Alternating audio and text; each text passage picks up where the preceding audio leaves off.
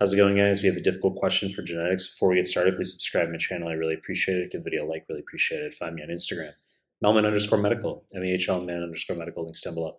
Find us on Telegram, links to the Telegram group and channel down below. Now let's start the clip. 19-year-old dude, he had a large VSD at birth. It was repaired using a prosthetic patch. Physical exam shows no cardiopulmonary anomalies.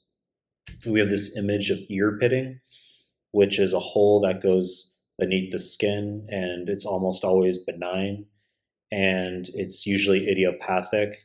If it becomes infected, the patient can opt for surgical closure. Sometimes it's associated with a congenital syndrome called CHARGE, all capitals, CHARGE. What's most likely seen in this patient? Correct answer, choice B, coloboma, which is a hole in the iris where the pupil appears to bleed, quote unquote. Okay, so aniridia, in contrast, is absent iris. The whole eye will just appear black. So let's kind of walk through this. So coloboma, CHARGE syndrome, coloboma of the eye. Iris appears, or the pupil appears to bleed into the iris. And then you have H, heart defects, which we have here.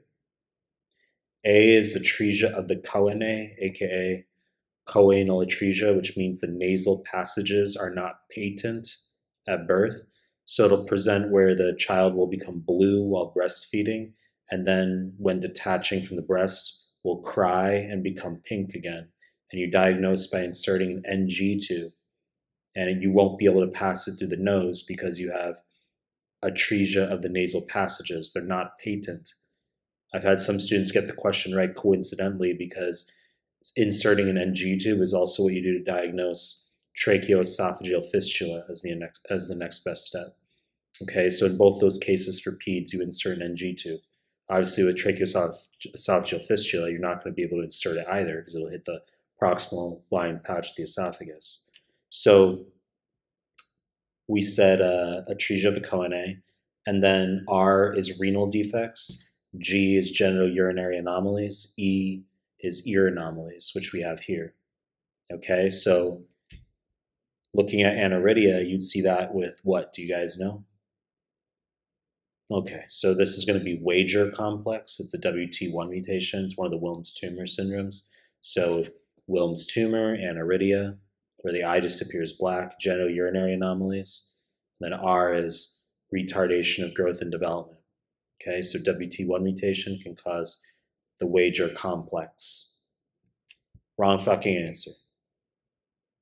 Choice hypothyroidism is wrong. It's not specifically associated with CHARGE syndrome. I'm sure if we Googled it, they'll tell you, yeah, of course, there's increased risk of hypothyroidism, not for USMLE purposes, okay? You can basically Google anything, and it'll say, yes, it's associated, but it's not, okay? So hypothyroidism, at least for USMLE, you could know that it could relate to Down syndrome, right? There's increased risk of, it's not cretinism per se, that's congenital hypothyroidism, right? We get the pot belly, large tongue, you get soft, enlarged fontanelles, decreased bone growth, mental retardation because of you need thyroid hormone for myelin development as well. So decreased linear bone growth, that's all cretinism. But patients with Down syndrome can just simply go on to develop hypothyroidism, you could be aware. Point is, wrong fucking answer.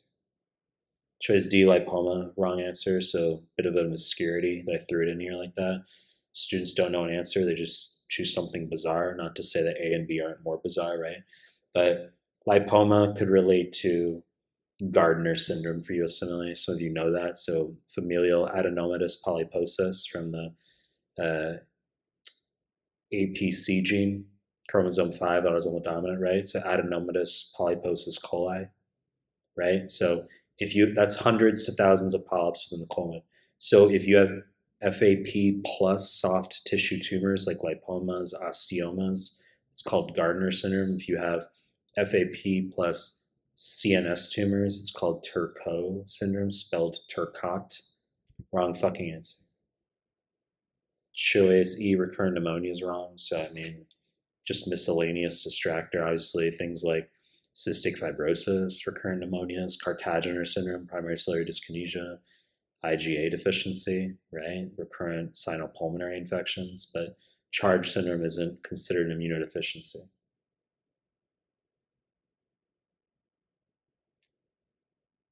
Wrong fucking answer.